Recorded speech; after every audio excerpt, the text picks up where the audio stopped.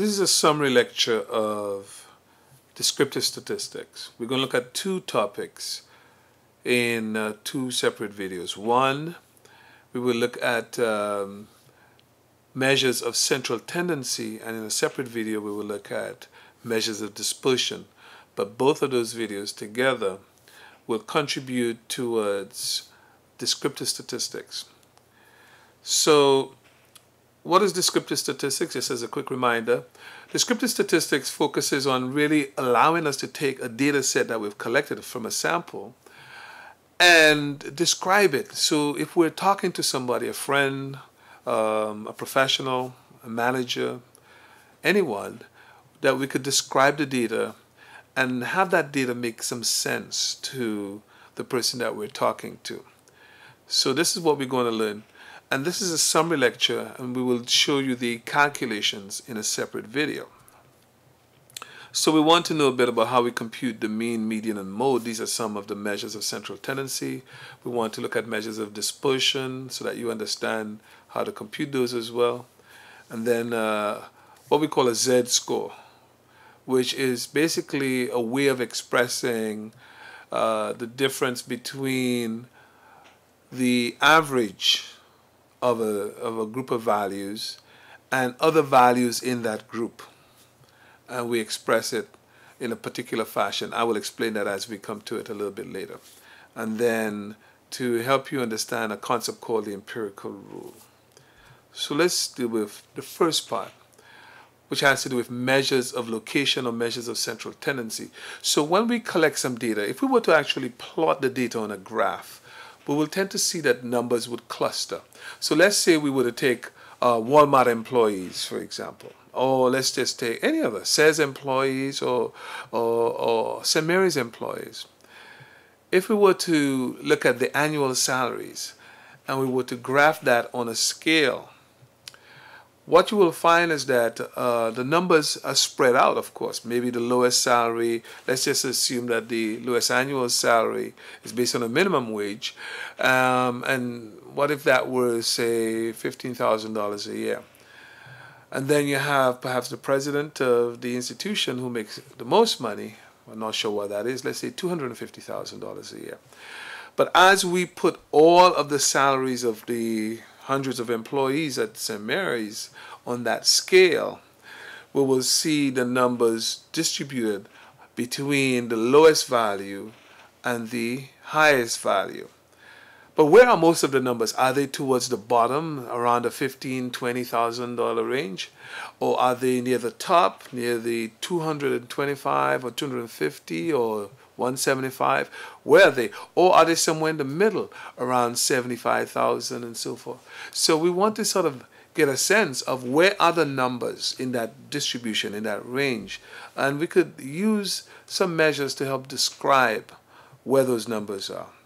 So the most popular is the arithmetic average, or the mean, that most people are aware of.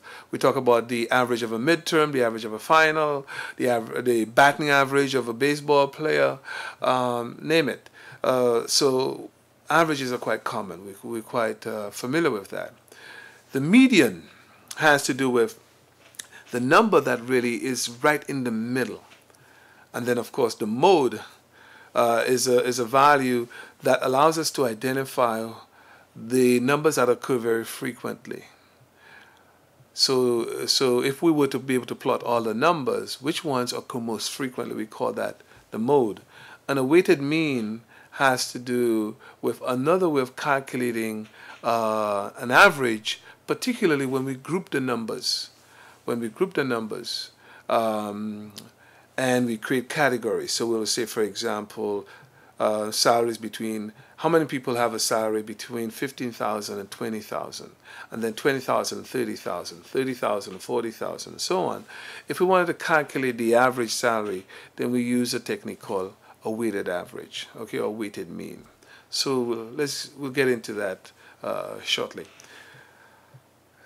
Just as a quick reminder, I talked about parameters and statistics early on.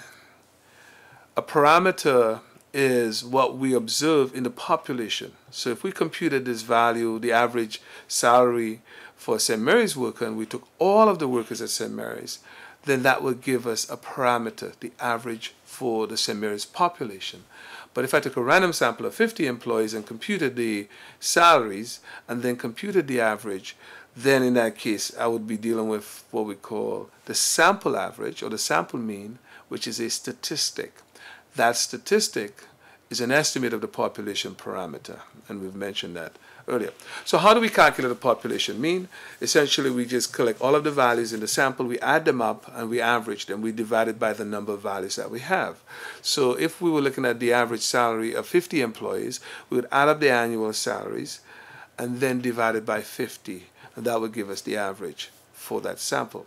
If we did that for the population, for all the values in the population, we refer to it as a population mean. If we do it for a sample, then we call it the sample mean. The summation sign that we see here basically says that we're adding up all of the values and then we'll divide it by the number of values that we actually have. Okay?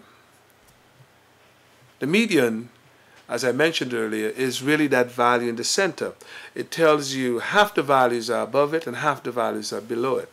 So to find the median, what we tend to do is to take all the values in a sample or in the population and we order them. So if you put the values in order, then you just find the values that are in the middle. Okay? Now, whenever if you have an odd number of values, then it's easy to find what the median is. The median is that number in the middle. So for example, if we had 11 values, the median would be 6 because we would have 5 on one side, 5 on the other, and that 6th value make 11. If we had, say, 101 values, then the 51st value would be the median. But what happens if we have an even number, 100 values? Then what happens is that we must now place the median in between those two middle values. So value of 50 and value of 51 would be the two middle values, and we'll place a number in between them, and that would give us the median. Okay? So the median is just another way of describing the distribution of the data, telling us that half the numbers are above it and half the numbers are below it. All right? We will go through the actual demonstration of how to do those, so I won't use the summary video to do that. The data, if we were to actually plot all the data in a sample or population, the data would have a shape to it. And so if we were to plot the frequency, how often the values occur, and versus the values themselves on the x-axis, then we get a particular shape.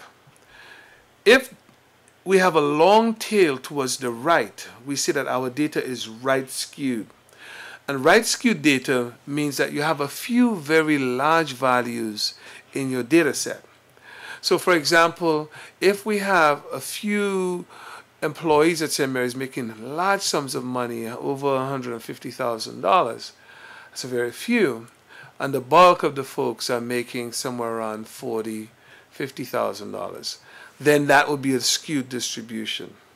Now you could also be left skewed if you have a few people that are making very little amounts of money. So what if you have a few people that are making $5,000 a year, 10,000? Well, they're part-time employees more than likely. So in a case like that, and if the bulk of the values were somewhere around 80,000, 90,000, 100,000, then that would be a left skewed distribution. You have a long tail towards the left.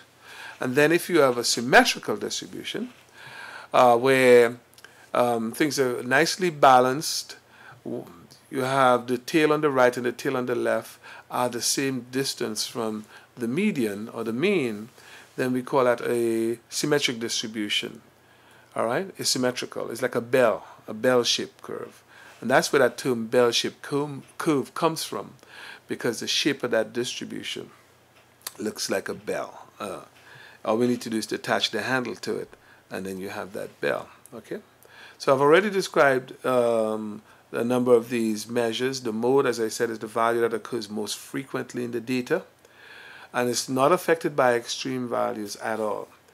The mean generally is one of the best measures and most popular ones that we said. The median is used often, particularly when you have skewed distributions. All right, when you have skewed distributions, the mean tends to be affected by the extreme values, but the median tends to be less so. So as a result, we tend to use the median when we have very skewed values. Because what happens is that if you have a few people making fairly large sums of money, when you average their values in the mix, it makes it look like the average is fairly high.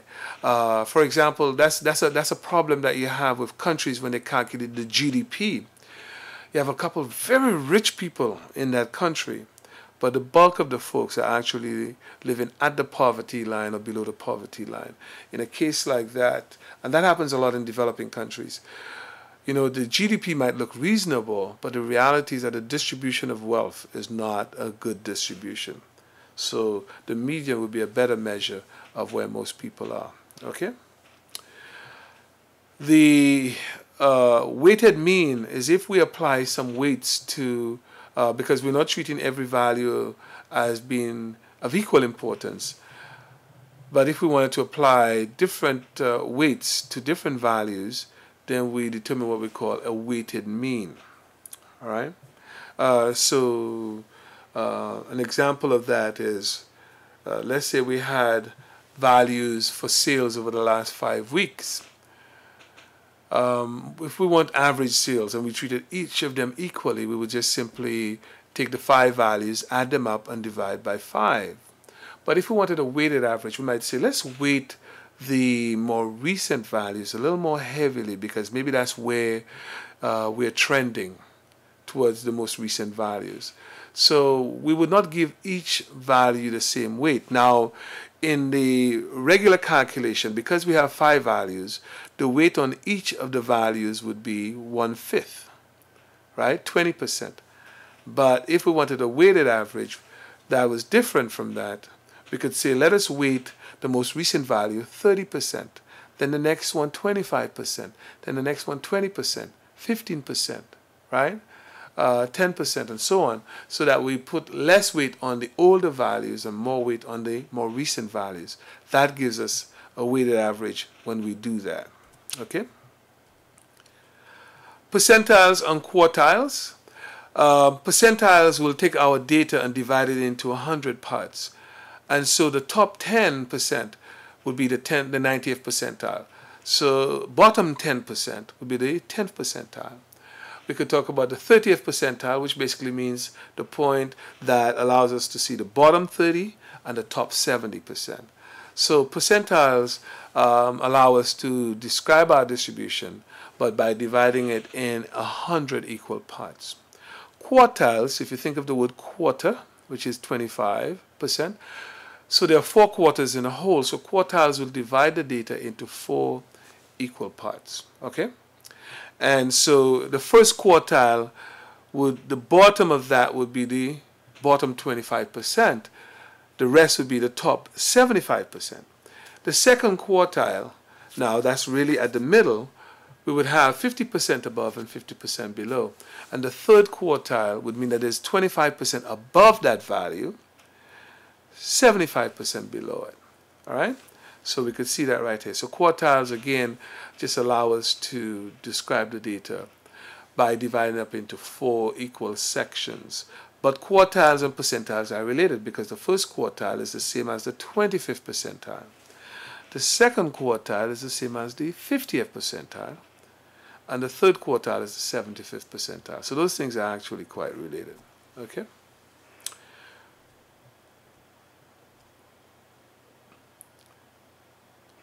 So just a quick summary of the descriptive measures of the center, what we call measures of central tendency. We use the mean, the median, and the mode. All right? And the median, we said, is typically used when the data can be skewed. If the data is not very skewed, then the mean makes a much better measure. The mode also is quite useful because it tells us where the numbers that actually have the highest frequencies in the data set. Okay. In our next video, we will continue with measures of variation, which looks at not just where the values are located, but how they are spread. So the study of spread in a distribution is called measures of variation or measures of dispersion. And we will do that in our subsequent video.